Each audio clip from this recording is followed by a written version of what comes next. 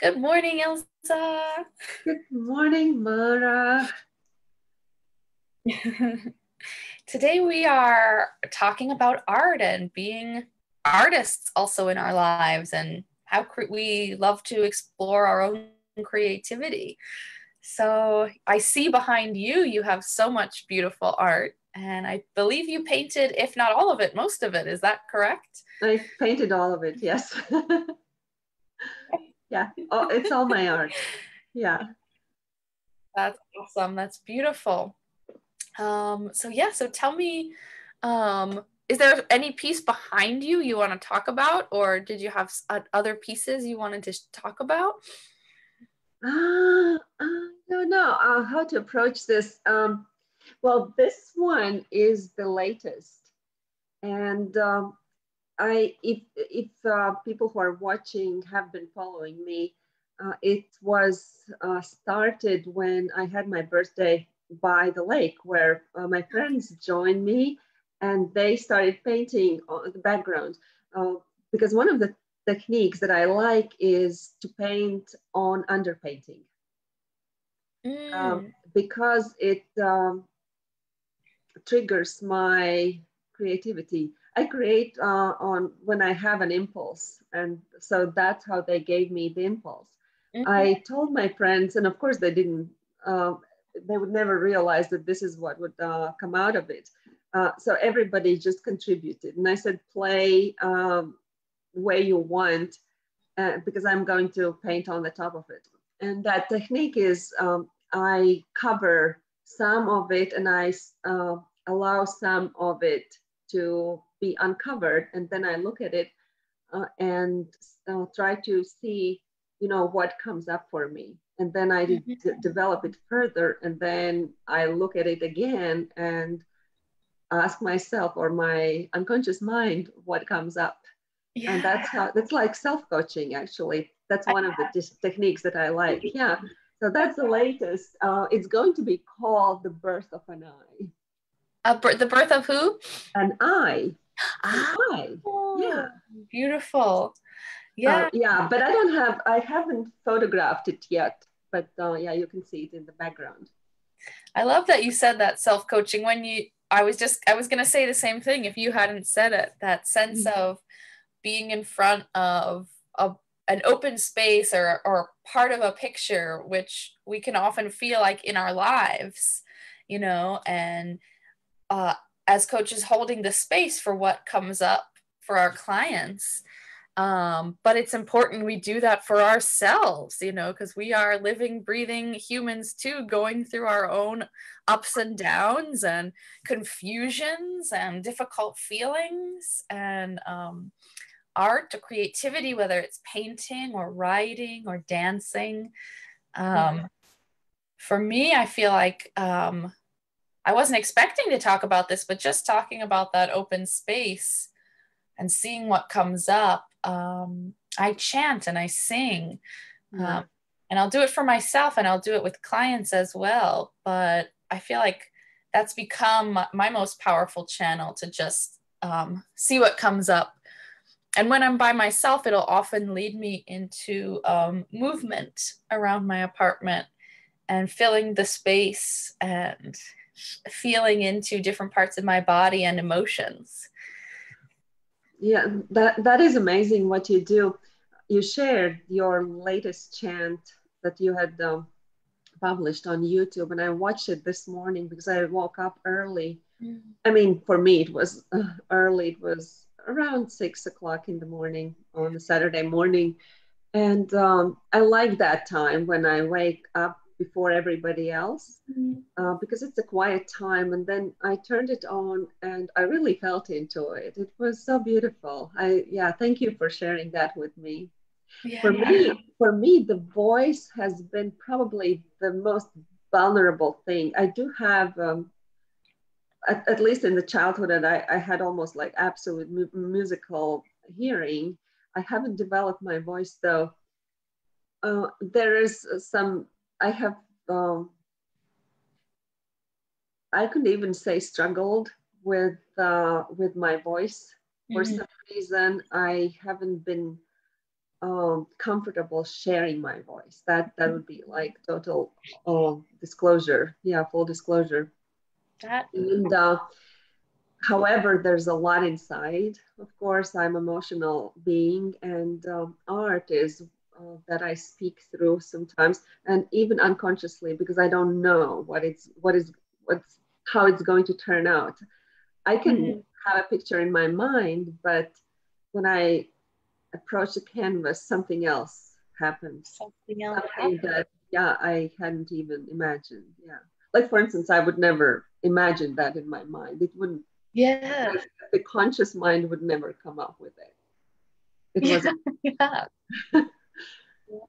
Yeah. It's a beautiful way to explore our own heart, I feel like, and see what is our heart speaking to us, which isn't conscious.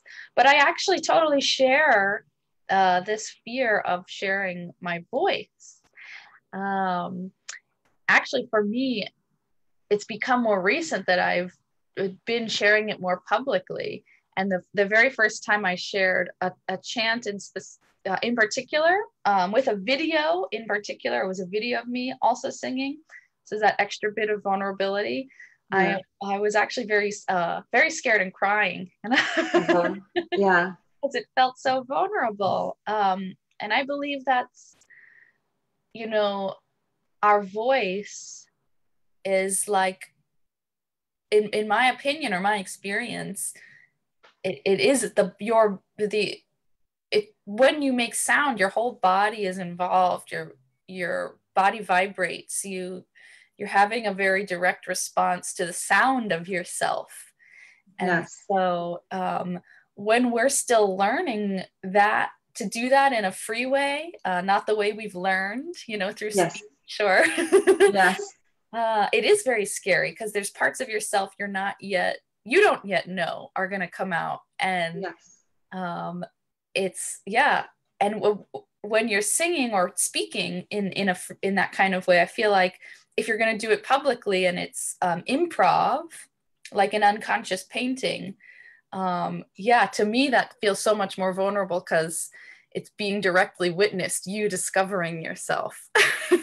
Yeah, totally. Although sharing paintings also feels vulnerable, and Yes. I haven't shared some with many people, but the voice, I learned that a similar technique, not the same chanting that you do, but I was quite young. I was I'd say 23 maybe when I had an absolutely amazing opportunity to spend a summer together with an artist who was she's multi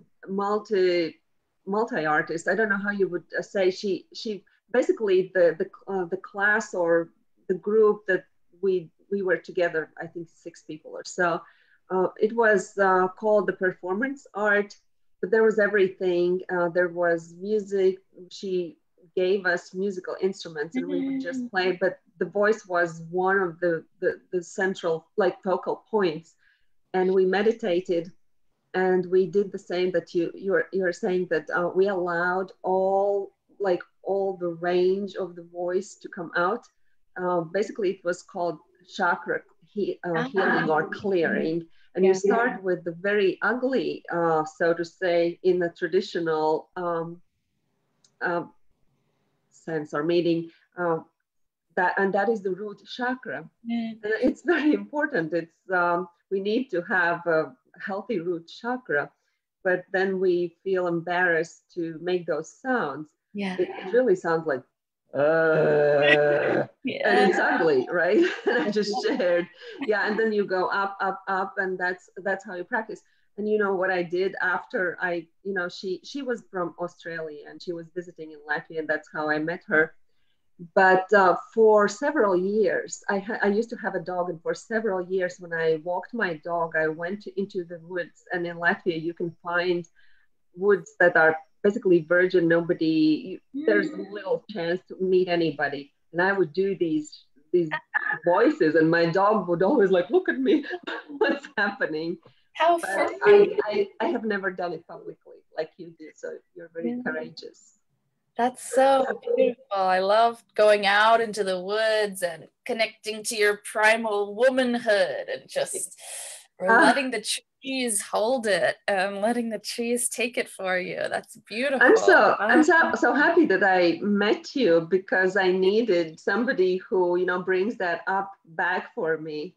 Yeah, Yeah. it was kind of like Sleeping Beauty inside. I love that. Yes. And we're not pretty when we wake up, right? Yeah, that is so true.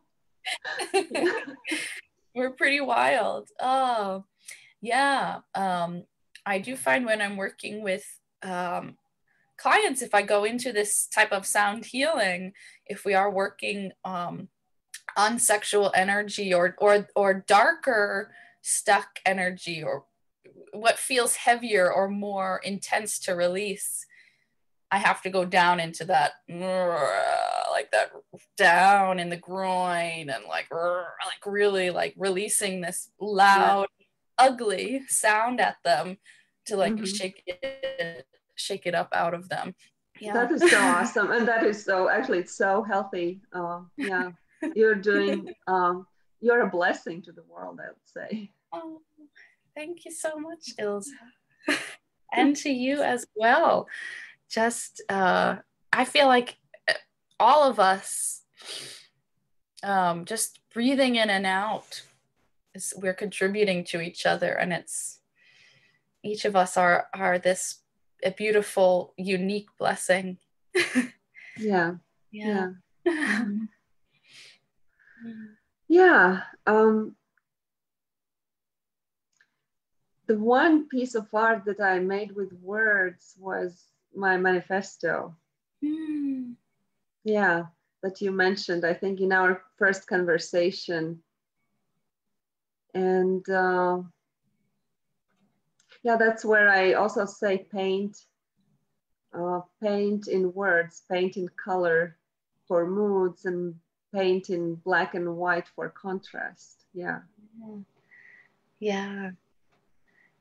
Any type of creative expression any of us can harness, words, sound, color, body, movement. Um, Even if it never gets shown, it never has to get shown to anybody, but it really is for us to know more intimately who we are and how we explore the world. And Yeah. yeah. Yeah. So yeah, we're getting into that mode, I feel. Yeah. Mm-hmm. Should we just Yeah, I don't feel like there's too much more to say. I don't either. This was unexpected how it turned out, this Yeah, conversation. We totally didn't plan it, but I feel like we can stop here. And let the if space be yeah, the space. if anybody is interested to hear more, we can have conversations. But Yeah, I think this was it. This is it.